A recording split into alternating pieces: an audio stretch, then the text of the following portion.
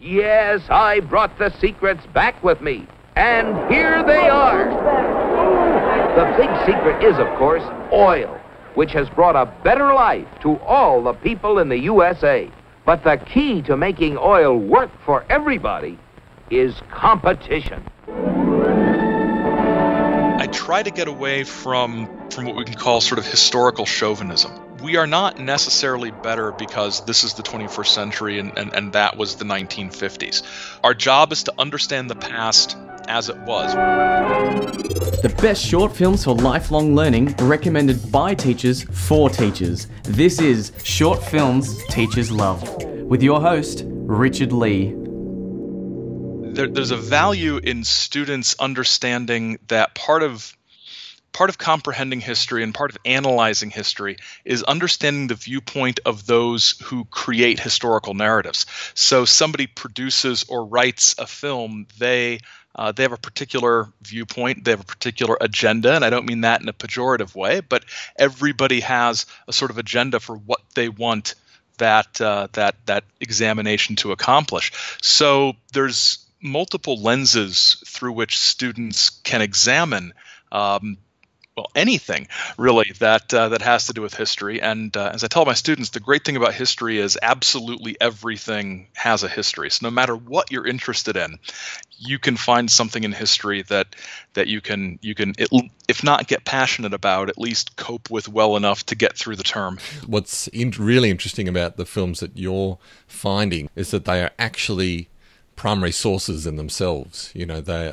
not just an idea about what history was like. They were actually made at that period of time. And I want to start with this one I've called it Oil Companies and Competition, but it's not. It's called Destination Earth. Destination Earth, yes. Seeing moving lights in the distance, I headed for them. What phenomenal luck! I had landed close to what seemed to be an endless procession of state limousines. They moved quickly, and yet with fantastic smoothness. I just had to get a closer look at one of those Earthmobiles.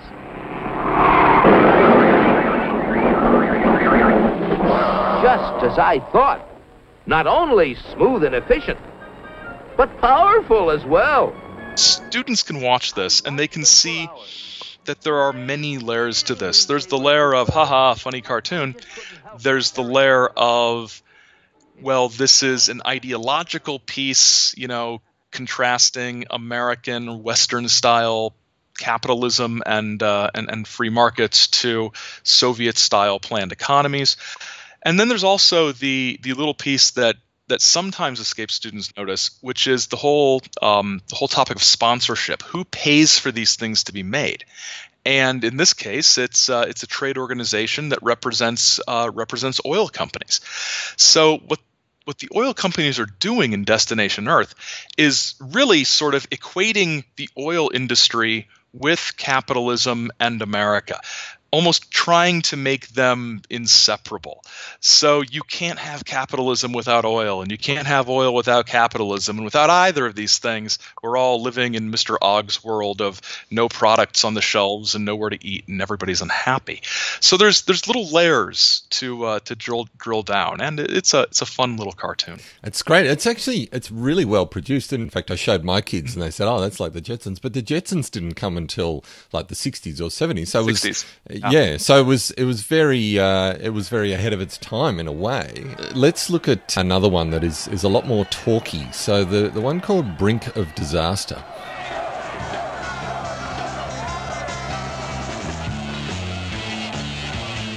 See, our enemies, headed and masterminded by worldwide communism, they found out that they can't destroy us from without until first they weaken us from within. And John, they think they can do it. They have every reason to think so. Historian Arnold Toynbee points out that's how 19 out of 21 nations have gone down the drain before us. Internal decay. The breakdown of moral, ethical, and religious principles. That's what I tried to tell him. The ragtags have to deny God, because as long as people believe in God and his laws of decency, then they won't go along with what these lowlives want to do. what really struck me from the start, and again, it's this opportunity we have to see something in a different context, and it suddenly highlights how it's different now. And that's the open connection between the religious and the political language. Regardless of where you sit on those topics, the fact that all that language is being used about, respect for God and, in the same breath as, this is the way the world is just not something you would do today. Tell me about how you came across this and why it's of interest to you. What's interesting about this film, and the reason why it is like it is that it was created by an organization called the National Education Project, which was run out of a Christian college called Harding College in Arkansas. And the people behind this organization had been working for 30 years at this point, promoting their vision, and it was very much a right-of-center, conservative, pro-capitalism vision of what America should be. They made dozens and dozens of films. That company or that outfit, they made another film that you can find on archive.org called Perversion for Profit. And it sort of goes after the pornography industry, which has existed about as long as humans, I think. But they sort of look at the pornography industry, and interestingly, they connect it all to communism. Yes. It's all communism, which,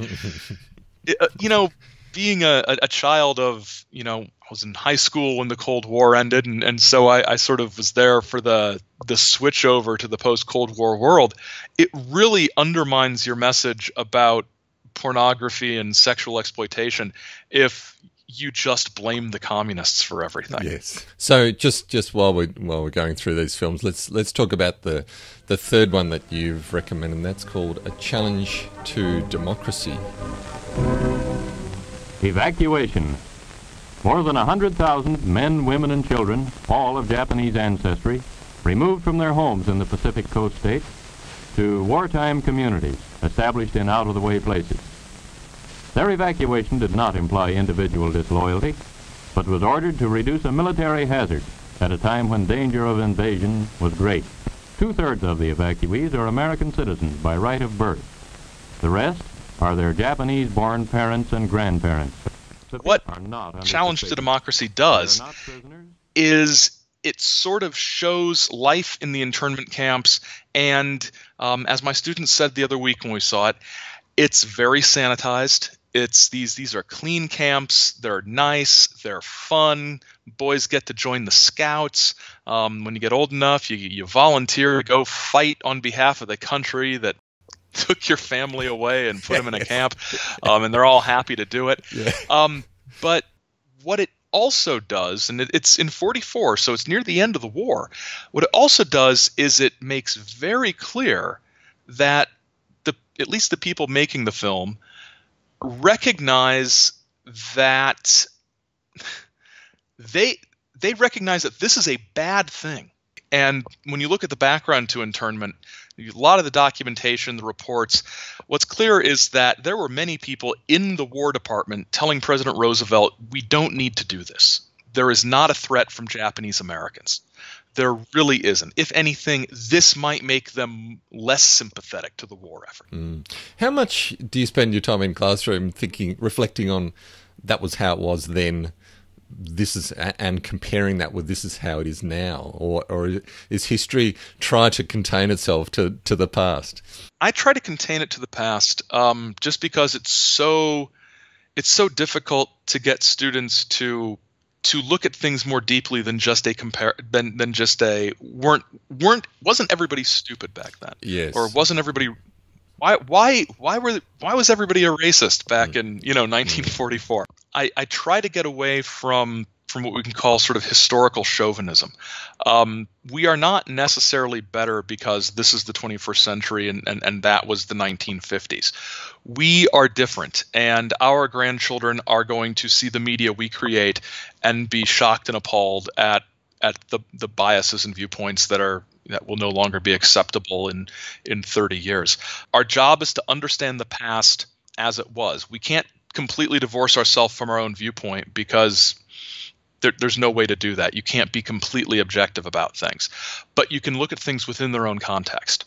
And emphasizing that helps reinforce, so what's the context of this? What's going on in the war? Why are we doing the internment of the Japanese Americans? Why is everybody sort of harping on capitalism as being crucial and valuable? What's going on geopolitically? What's going on politically within the country? The films or other historical documents need to explain the history of the time, but they also need to reinforce the importance of understanding the history of that time. I urge people to go watch a bunch of this stuff. It's fun. It's fun to make fun of. And for my fellow teachers out there, it's a new and different way to engage your students with the past, especially for younger students, a way to get them involved in studying historical documents and primary sources, even if they might not have the reading skills to cope with, a lengthy newspaper article about the dangers of juvenile delinquency. They're short. Try one. If it bombs, you don't have to try it again. But it can be sort of another tool in the toolbox. To listen to the full conversation, join us on SoundCloud, iTunes or Stitcher. For extra notes and community support, join our Facebook group today. This show is a proud member of the Education Podcast Network. Podcasts for educators, podcasts by educators. To learn more, visit edupodcastnetwork.com. Oh, and don't forget to check out Aaron's book, Teaching History with Newsreels and Public Service Shorts, or explore the collection of over 6,000 free public domain shorts available from the Prelinger Archives. All links in the description below.